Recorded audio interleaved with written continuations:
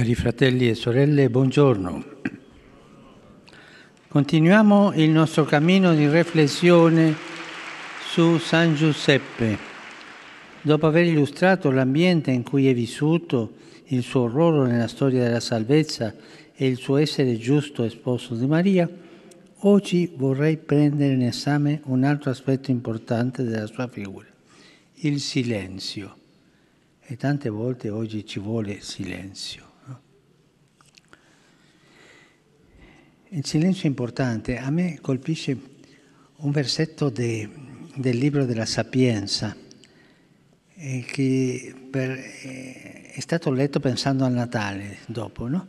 E dice: quando la notte era nel più profondo silenzio, lì la tua parola è discesa sulla terra. Nel momento di più silenzio Dio si è manifestato. È importante pensare sul silenzio in quest'epoca che non ha tanto valore, sembra, no? I Vangeli non ci riportano nessuna parola di Giuseppe di Nazaret. Niente, non ha parlato mai.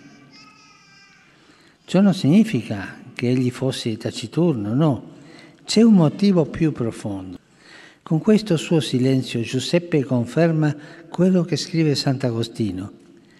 Nella misura in cui cresce in noi la parola, cioè il Verbo fatto uomo, diminuiscono le parole. Nella misura in che Gesù, la vita spirituale, cresce, le parole diminuiscono. Questo che possiamo dire il papagalismo, parlare come pappagalli continuamente, diminuisce un po'. Lo stesso Giovanni Battista, che è la voce che grida nel deserto, preparati la via del Signore, dice nei confronti del Verbo: egli deve crescere e io devo diminuire.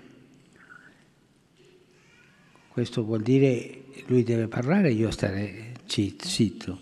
E Giuseppe col suo silenzio ci invita a lasciare spazio alla presenza della parola fatta carne a Gesù. Il silenzio di Giuseppe non è mutismo, non è un taciturno, è un silenzio pieno di ascolto, un silenzio operoso, un silenzio che fa emergere la sua grande interiorità. Una parola pronunciò il Padre e fu il suo figlio, commenta San Giovanni della Croce. Una parola ha detto il Padre e il suo figlio.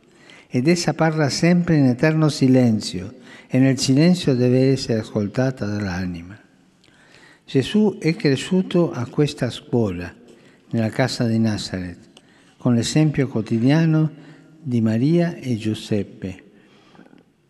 E non meraviglia il fatto che lui stesso cercherà spazi di silenzio nelle sue giornate e inviterà i suoi discepoli a fare tale esperienza. Per esempio, venite in disparte in un luogo solitario e riposatevi un po'.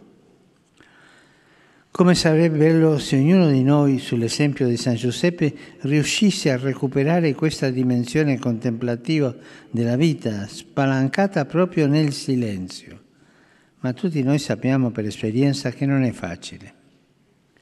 Il silenzio un po' ci spaventa, perché ci chiede di entrare dentro noi stessi e di incontrare la parte vera di noi. E tanta gente ha paura del silenzio. Deve parlare o ascoltare, no? Radio, televisione, ma il silenzio non può accettarlo perché ha paura.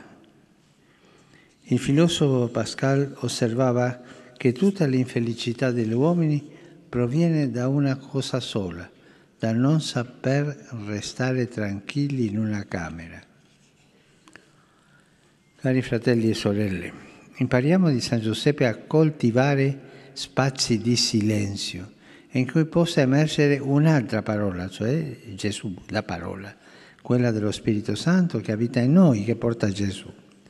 Non è facile riconoscere questa voce, che molto spesso è confusa insieme alle mille voci di preoccupazioni, tentazioni, desideri, speranza che abitano. Ma senza questo allenamento che viene proprio dalla pratica del silenzio, può ammalarsi anche il nostro parlare. Senza la pratica del silenzio si ammala il nostro parlare. Esso invece di far splendere la verità può diventare un'arma pericolosa, il parlare, no? Infatti le nostre parole possono diventare adulazione, vanagloria, bugia, maledicenza, calunnia.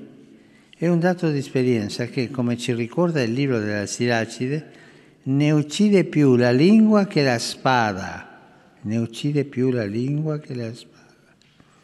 Gesù lo ha detto chiaramente: chi parla male del fratello o della sorella, chi calunnia il prossimo, è omicida. Uccide con la lingua. Noi non crediamo a questo, ma è la verità. Pensiamo un po' le volte che noi abbiamo ucciso con la lingua. Ci vergogneremo, ma ci farà tanto bene, tanto bene. La sapienza biblica afferma che la morte e vita sono in potere della lingua. Chi ne fa buon uso ne mangerà i frutti. L'Apostolo Giacomo nella sua lettura, abbiamo letto all'inizio, sviluppa questo antico tema del potere positivo e negativo della parola con esempi folgoranti e dice così: se uno non sbaglia nel parlare è un uomo perfetto, capace di tenere a freno anche tutto il corpo. Anche la lingua è un piccolo membro, eppure si vanta di grandi cose. Con essa benediciamo il Signore e Padre, e con essa malediciamo gli uomini che sono fatti a somiglianza di Dio. Dalla medesima bocca escono benedizioni e maledizioni. Questo è il motivo per cui dobbiamo imparare da Giuseppe a coltivare il silenzio, quello spazio di interiorità nelle nostre giornate in cui diamo la possibilità allo Spirito di rigenerarsi, di consolarsi, di correggersi. Non dico di cadere in un mutismo, no, silenzio. Ma tante volte, ognuno di noi guardi dentro, tante volte stiamo facendo un lavoro e quando finiamo subito cerchiamo il telefonino per fare un altro. Sempre stiamo così. E questo non aiuta. Questo ci fa scivolare nella superficialità. La profondità del cuore cresce col silenzio. Silenzio che non è mutismo, come ho detto, ma che lascia spazio alla saggezza, alla riflessione e allo Spirito Santo. Non abbiamo paura dei momenti di silenzio, non abbiamo paura. Ci farà tanto bene. Il beneficio del cuore che avremo guarirà anche la nostra lingua, le nostre parole e soprattutto le nostre scelte. Infatti Giuseppe ha unito al silenzio l'azione. Egli non ha parlato, ma ha fatto. E ci ha mostrato così quello che un giorno Gesù disse ai suoi discepoli: non chi dice Signore, Signore, entrerà nel regno dei cieli, ma chi fa la volontà del Padre che è nei cieli. Silenzio, parole feconde quando parliamo. E noi abbiamo il ricordo di quella canzone, parole, parole, parole, parole, e niente di sostanziale. Silenzio, parlare il giusto, mordersi un po' la lingua, che fa bene quante volte, invece di dire stupidaggini. Concludiamo con una preghiera. San Giuseppe, uomo di silenzio, tu che nel Vangelo non hai pronunciato nessuna parola, insegnaci a digiunare dalle parole vane, a riscoprire il valore delle parole che edificano, incoraggiano, consolano, sostengono. Fatti vicino a coloro che soffrono a causa delle parole che feriscono, come le calunnie e le maledicenze, e aiutaci a unire sempre alle parole i fatti. Amen. Grazie.